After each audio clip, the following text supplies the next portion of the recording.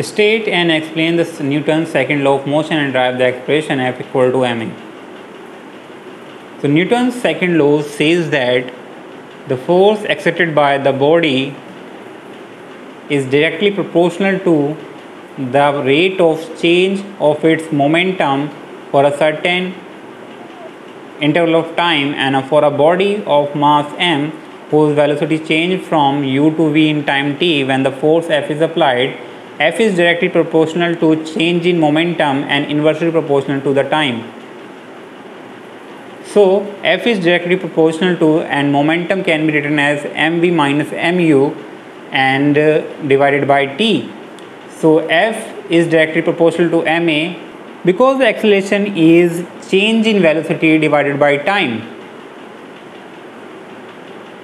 And when we have to remove the proportional sign, the constant term will be added. So the F is equal to kma, and suppose constant is value is 1, then F is equal to ma. So that's how you can prove.